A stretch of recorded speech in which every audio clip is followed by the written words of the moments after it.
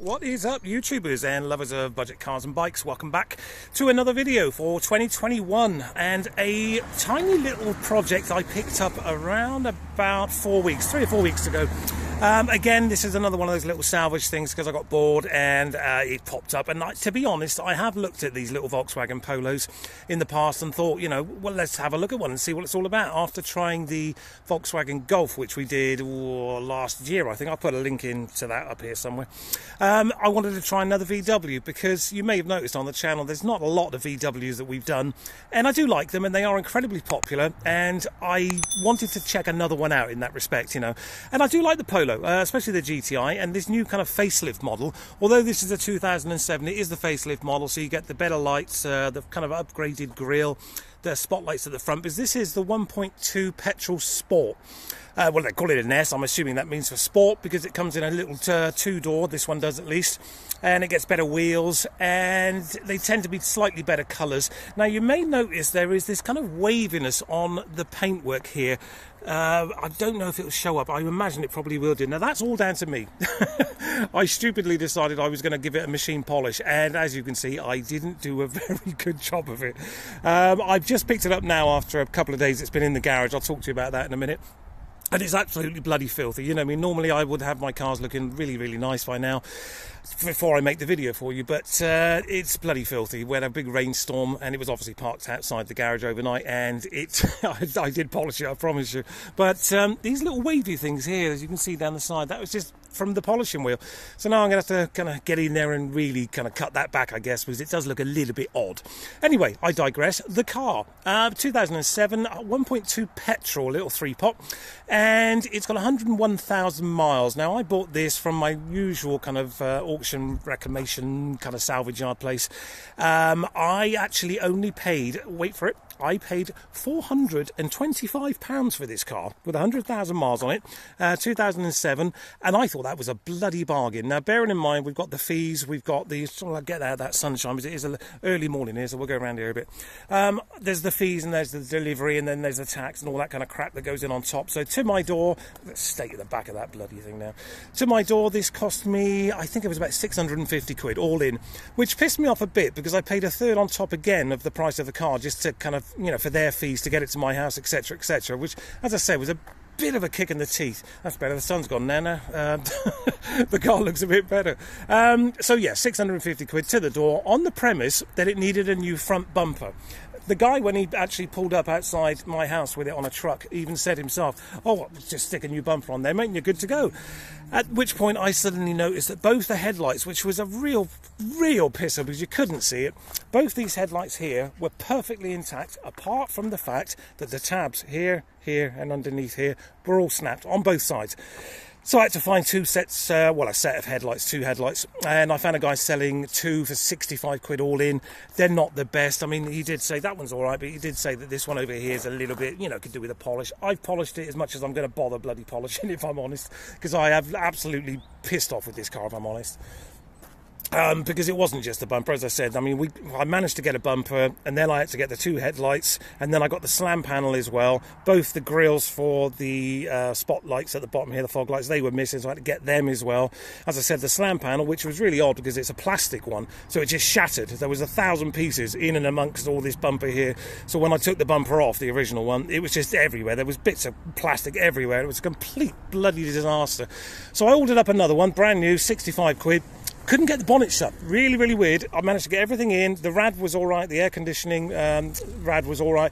But I couldn't get the bonnet to shut. So I called my guy who did some work on the little Ford KA, which I'll link in up here. He managed to get that bonnet sorted out for me. And he's very local, so he popped over and he said, no, it's not the bonnet, it's a slam panel. Even though there was an ever so slight, I mean, you could barely see it. Little crease in the original bonnet just here.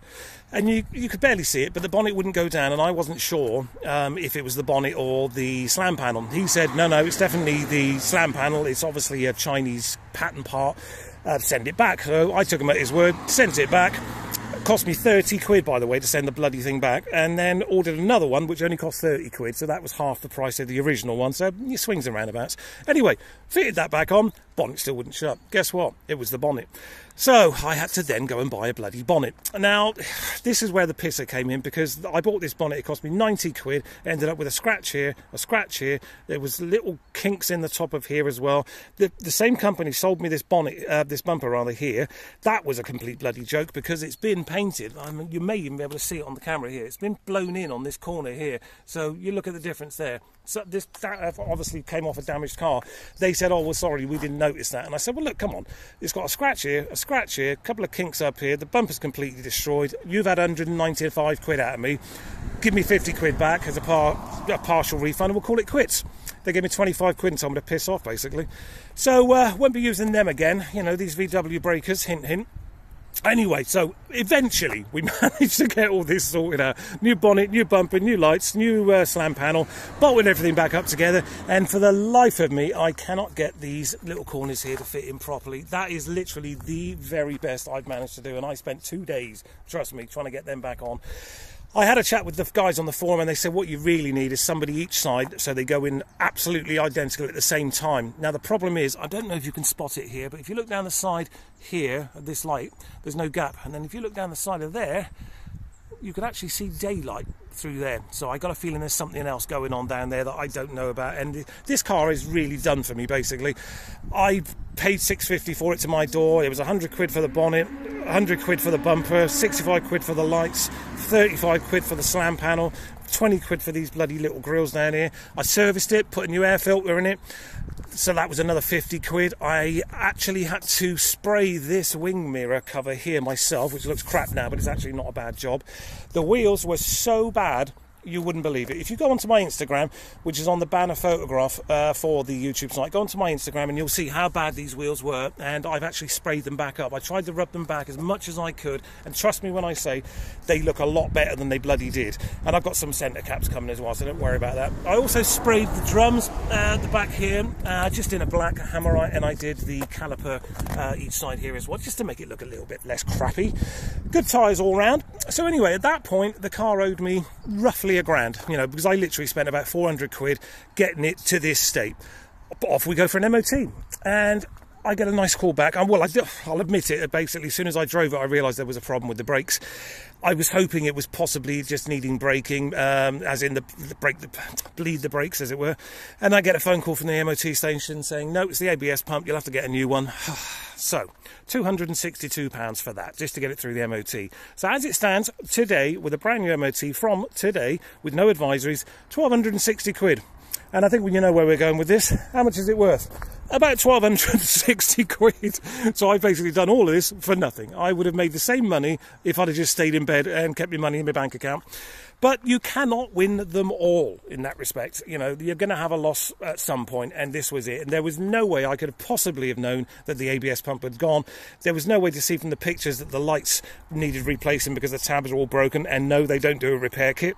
There was no way to know that the bumper wasn't closing properly, because all the pictures they show you on the salvage site always with the bonnet slightly lifted, so it just looked normal. But, as I said, you know, at the end of the day, there's winners and losers, and this is a loss. So, if I don't look, I mean, if I'm honest, if somebody came along today and said, look, Dan, here's £1,000, I'll drive it away, I'd probably take it. Just take the hit and move on, because I made that kind of money on the Ford car. I made a couple of £100 on that. So, you know, ultimately, both those cars, all that work, nothing, not a thing. But you live and learn. If you're going to buy an older car, make sure it's got an MOT, because there is no way of knowing what's happened in that 12 months. Since that last MOT in that respect, you know, you don't know what's happened, what's going to need replacing. So either budget for that or make sure it's got an MOT, ideally. So what's it like? Now I've bitched about the car and what the problems I've had with it are. What is the car actually like? It's great. I'm really impressed with it. I took it out yesterday for a 25-mile drive. I got a day's insurance on it from that cover company again. Again, thank you very much to the guys that recommended that. It saved me so much bloody hassle. It cost me 10 quid, I think, for 3 days insurance. Brilliant. So I took it out for a 25-mile drive yesterday, and it drove beautifully. It is so cathedral quiet in there. You would never know you're in a 14-year-old 1.2 petrol Volkswagen. The doors close with a reassuring thunk. It goes through the gears really nice. The gear stick and the gear change is really notchy and nice, you know, real sporty kind of aspect to that. The steering wheel, we'll get inside in a minute. The steering wheel feels great in your hand. Yet there's no road noise, there's no rumbling, there's no wind noise. It's a great little car. You know, and you could do a lot worse for 1,200 quid, let me tell you, you know, because at the end of the day, it's got a 12-month MOT on it with no advisories. It's a lovely colour, this gunmetal grey. The wheels don't look too bad now. That's probably one of the better ones that I did down there. Again, have a look at the Instagram photographs and you'll see how bad they were. 4 nearly new tyres. We'll get in and have a little look. Let's see if we can get in the boot first and have a look at that. How bloody dirty this car is. That's pissed me off. I spent a day polishing it. Nice, relatively spacious boot. Parcel shelf is actually here, which is always a bonus. And you get a full-size wheel with all the toolkit and the locking wheel nut key thingy is in there as well, which is a hell of a bonus. This was actually broken just down here. This, you might be able to see where I plastic welded that because it was all flopping about everywhere. And lo and behold, this little nugget thingy here was just sitting down there. So I just glued it back on. So that was that solved. Let's have a little look inside its beauty. Interior, I love this interior. I think it's really, really funky. This kind of multicoloured, typical Volkswagen check effect, as it were. If you look at the GTIs, they've got that kind of tartany thing going on, and I think this is kind of reminiscent of that. The rear seats hardly look like they've ever been sat in, to be fair. Isofix, obviously. 5-speed manual. I've got some mats coming as well. Let's jump inside and have a little look. I did actually give this a really, really good clean. It stank of cigarettes. Whoever owned this before was obviously a big smoker. And it absolutely stank. All down here was just mould, all in these crevices here, all up and around here. I forgot to do this, but that'll give you an idea of how bloody horrible this car was inside. It was just grody. So it took half a day to do that. The headlining is a little bit grody as well, which there's not much I can do about that, to be fair. But generally speaking, I think it's a nice little place to be. You know, you get your CD player. It's obviously got aircon as well. There's the MOT stuff, as I said, I've just picked it up. No rips and tears in the carpets, that's all good. Electric windows, electric and heated wing mirrors. I had to get in all these little crevices with a baby bud and cleaner on there and pull all this crap out of here and wash it. It did have an engine management light on as well. The mill light was on when I bought it, which I knew about because it showed that in the picture. Plugged it in, it was running lean on bank 1, but after a good drive down the motorway, it's never come back on. So, you know, happy days. I reset the service light myself because I've just serviced it. Front fogs, as I said, just a great little car. Heated rear screen, heated front screen as well, I believe, on these. There is a tiny, tiny, tiny little chip just down here somewhere, but they didn't pick up on it on the MOT, thank God. But again, you know, I think this is a nice little car inside, you know, and it, you know, the bolster could be a bit better for a sport edition of this car, but, oh, and this, the world's biggest bloody cup holder. Look at this bad boy. I've never seen anything like that. The world's weirdest looking cup holder. But, you know, it probably won't, well, I've probably broken it now saying that. There we go. Stick that back in, he says confidently. All right, we'll leave that for a minute anyway. And we'll have a little look under the bonnet. Not that there's much to see, to be fair. It's just a little 3-pot 1.2 petrol. Very economical, of course. I haven't had a chance, if I'm honest, to check the MPGs on it. You can do that yourself, guys, you know, just Google it. But tidy, very, very tidy. Obviously, I've cleaned up this kind of area down here. There's the new slam panel, and there's the new bonnet. But generally speaking, it's good. There's no real rust issues, not on the top of the strut towers, nothing like that. It's a nice little car, isn't it, I think, really. And to be honest, if I'd have gone to see it, I probably wouldn't have bought it because I would have seen that the lights needed replacing. I would have seen the bonnet was screwed. I would have seen all these other little things and I would have gone, nah, screw that. I mean, I won this by a tenner because there was another guy bidding against me. And we got up to, I think it was 450, and I said, screw it, I'm not going above that. And I thought, no, okay, well, I'll put in 470. And I was kind of almost hoping that he'd put in 490 or 500, and he didn't, and I won it. And I kind of wish I hadn't. But it's a nice little car. I'd have another one. I'd love to try the GTI version of this, because I know they're rapid. And, you know, generally speaking, for a 14-year-old car, I think it's great. For the money, I mean, even if I got $12.50 for it, I'd call that a win, and I think somebody else would have had would get a really nice little car here for $12.50. As I said, 100,000 miles, chain driven as well, so no belts to worry about. Just got a brand new MOT, oil change, filter change, air filter change, spark plug change, all that kind of nonsense. It's a great little car, isn't it? I think 1,200 quid.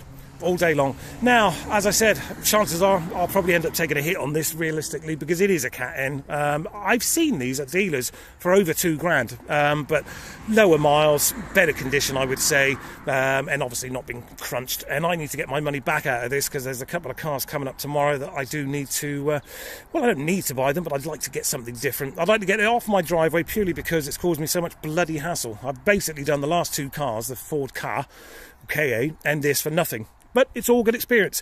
I've now taken the entire front end off two different cars, a plastic one and a metal one, slam panel, all that kind of stuff, lights. I've learnt a lot, again, you know, and I take that kind of experience forward when I buy the next car, in the respect that I wouldn't, I'd be hesitant, shall we say, to buy an older car that hasn't got an MOT, because you just don't know what you're getting into in that respect, and you could end up finding yourself in a world of trouble. But generally speaking, would I recommend it? Bloody hell yes, I would, definitely. I in some ways prefer this to the Ford Ka, which is 5 years newer, with the same kind of engine and horsepower and economical kind of aspect. I actually prefer this because it feels much better than it is in that respect. You know, you feel like you're in a more than a 1,200 quid 14-year-old car. I would recommend it, definitely, highly, and especially in this colour. I love this gunmetal grey.